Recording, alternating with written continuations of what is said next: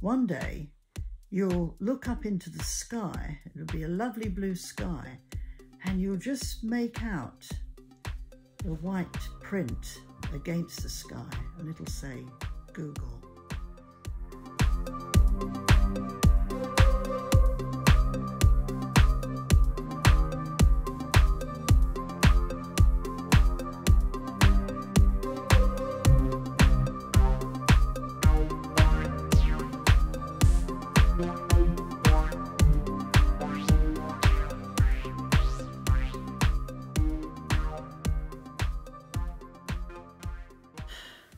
The world is changing, some might say irreparably.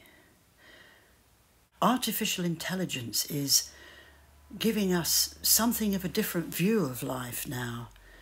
And in some ways that's good, but in other ways, is it so good? Where are we actually going with all these ideas on aping life, on trying to make it something that man wants to manipulate, shall we say? Mainstream informs us of the benefits of AI, helping people walk again, talk again. The new discovery can change our lives, bringing so many so-called revolutionary bits of progress. But has it happened before?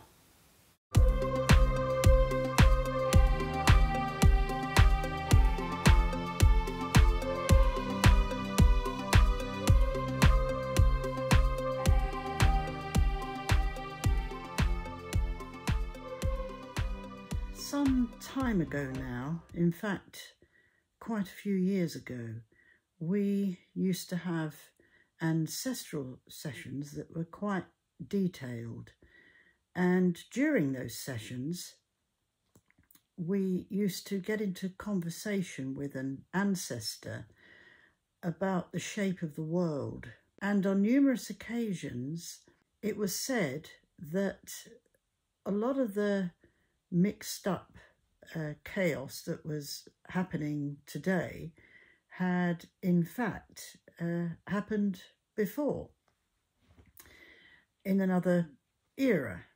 And of course you could say, oh well, this is something that perhaps a lot of contacts from the other world might want to talk about because of the shape of the world and because they're trying to give some answers. But to cut a long story short, during these encounters that we had, it was said that there was some kind of artificial intelligence that was produced that helped to shape the world in the way it is today. Now, this kind of relates to ideas about simulation. And if you've read anything about simulation, basically it tells of our being controlled in the present from the future, in a sense. The idea is that it's almost like a computer program has been fashioned to incorporate what we're doing today. And the way we are today is kind of tweaked so that we all think it's natural and normal, and it isn't. Anyway, if you look up simulation, you'll find exactly what it's all about and what I'm getting at here. It was said that the whole thing was controlled by people from other places above, i.e. aliens. And of course, this classic image isn't how they describe them. They weren't described as being, well, reptilian or anything like that. They were described as being more mysterious, more computerized, more like shapeshifters. For quite a few conversations, we went into depth about the idea of artificial intelligence coupling itself with ancient human beings, so that the story ended up as ancient human beings and artificial beings being kind of woven together. At the time, it made a little bit of sense, but it didn't really ring that true. And it's only since ideas in AI have been galloping forward at a tremendous pace that I've suddenly thought that, wait a minute, some of our ancestors talked about this a long time ago and said it had happened millions of years ago. But they were concerned with a new wave of artificial intelligence coming along, and the fact that this might perhaps start the story off all over again, so that humans, as they are now, would be woven in with artificial forms of life, so that even though it might have happened before and ancient people were woven into artificial forms of life, doing it again means that it's kind of only making matters worse. So that's what they were concerned about. Now, some of you might think, oh, this is all a lot of rubbish. You know, what's he talking about now? But I can't help but think that we had these conversations many, many years ago, and suddenly, with AI appearing as it is, it's ringing bells for me. It's starting to ring true that it's so easy, if you've got the right technology, to mix artificial forms of life with real forms of life. You could say that if this happened a long time ago, how did they have the technology? Well, that's something else we used to talk about as well, because it's a question we would ask. How is it someone has the technology to do this? And it's almost like, you know, the ancestors would laugh and say, you don't think it's just been invented, do you? You know, this has been something that has been weaving in and out of life for eternity. You discover technology, it builds up, ruins the world, and probably the world ends, and then it all starts again. That was the idea anyway. But when you think of the benefits it can give to human society, it's, you know, it's clear that it does help when people can help to be walking and talking again. But also, we all know that there are disadvantages in the sense that, you know, how much is artificial intelligence going to take over? How dominant will it be? And will we ever be able to be the same again if we're all subjected to this kind of thing? Where I link it with aliens, I don't often talk about aliens because, you know, it's a strange old subject, isn't it? But where I link it with that is that it's kind of alien to life, if you like, to think about coupling artificial intelligence with normal intelligence, normal human intelligence.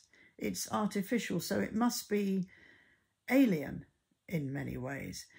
Apart from which, if we're talking about aliens in terms of people coming from other places in the universe, other galaxies, other solar systems, blah, blah, blah, then it seems if we're told that the universe is this big as they say it is, not that they can say how big it is because it's sort of infinite, and that's a bit of a weird one, isn't it? It's a bit of an illusion, I think. But how come we are the only life on Earth? how come that is true, so they say, and we're looking for other forms of life. It wouldn't make sense. So something's going on here. There's something a bit fishy going on. And when you return to the idea of simulation, you think, actually, is this true? Is this true? Because, you know, this big, huge universe that's all around us, that we all accept that it's there and it goes on ad infinitum without end, with nothing else there but us in the middle, this little pinprick in the middle of it all. You know, something in me wants to say, get a life. There's something going on that we can't see. Perhaps something going on that we're not meant to see.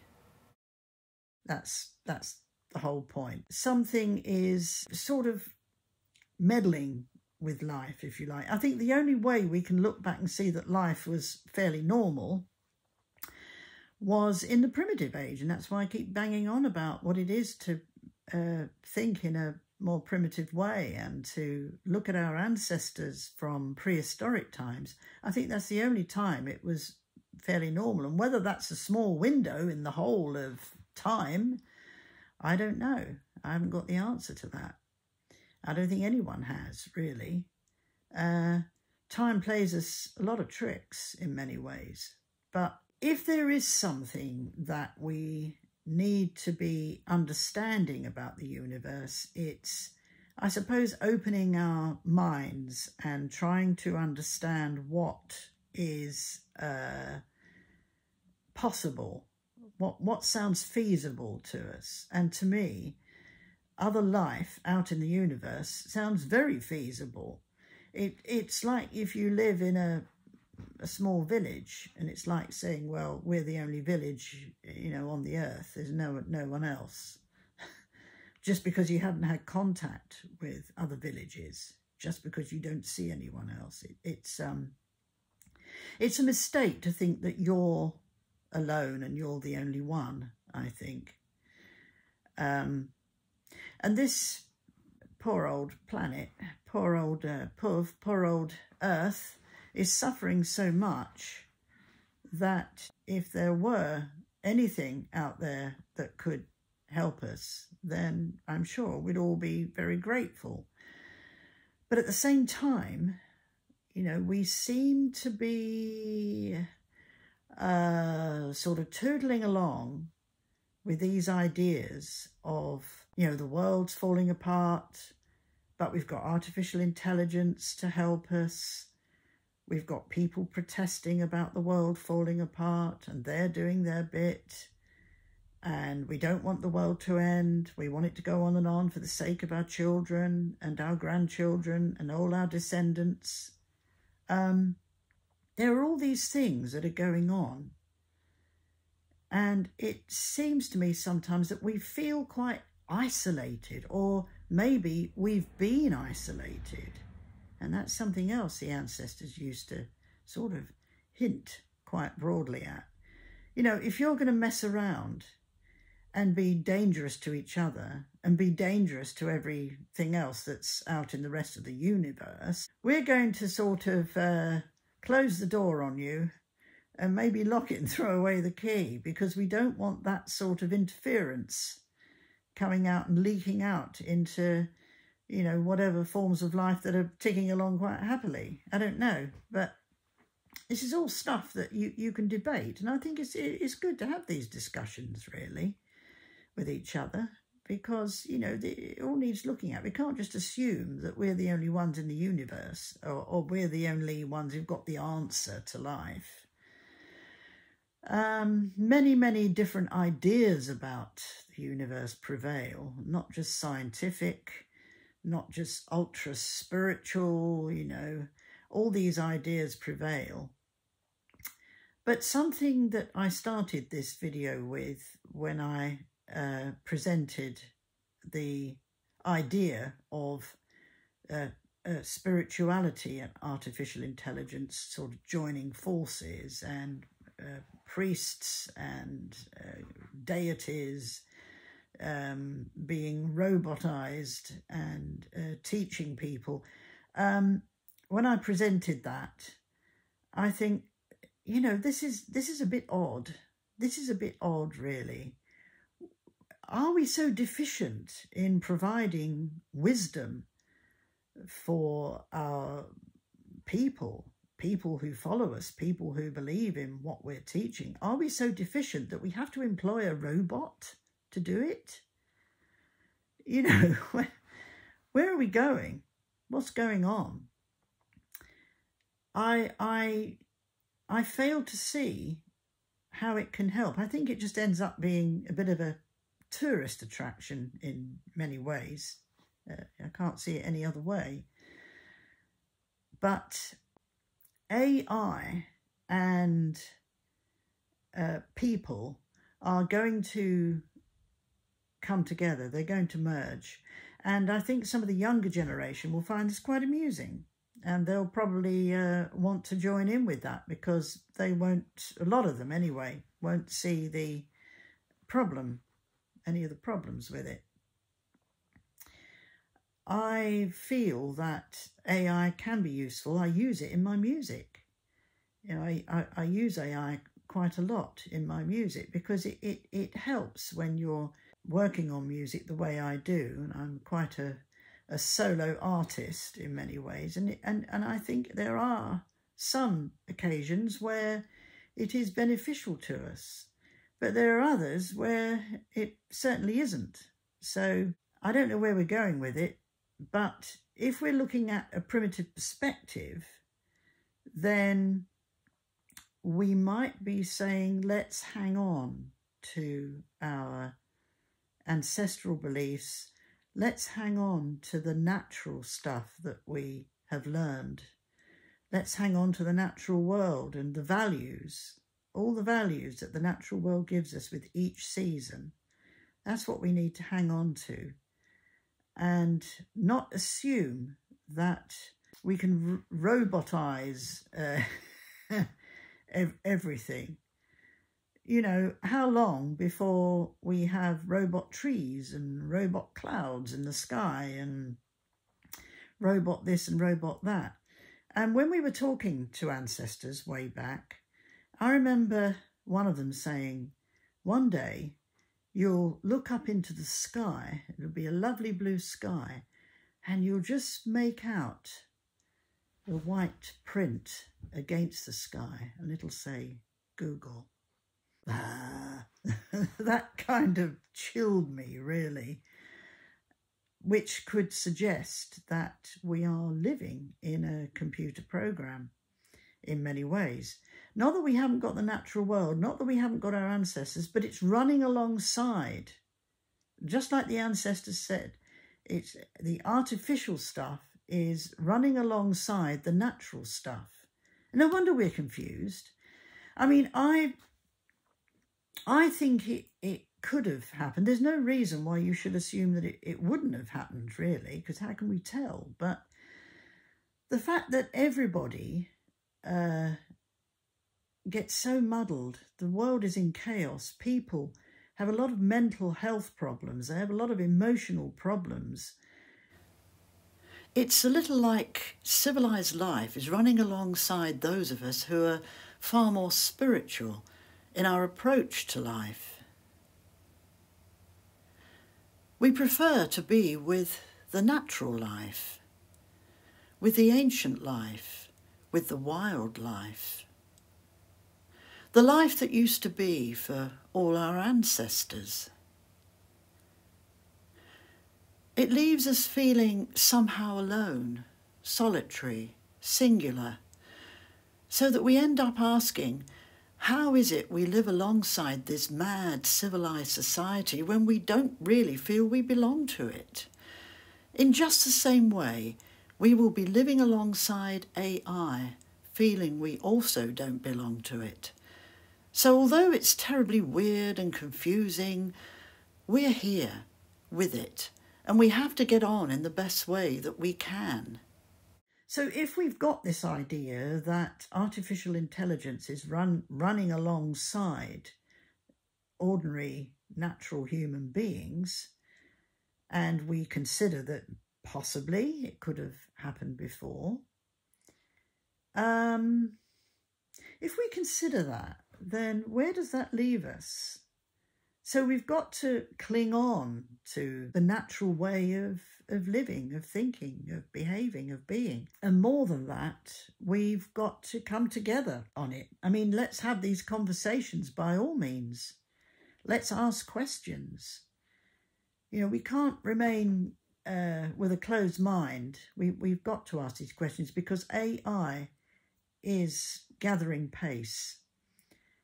And it's proving itself to be much more powerful, much more dominant than we ever believed it could be. And for that reason, I believe that something like that could have happened before.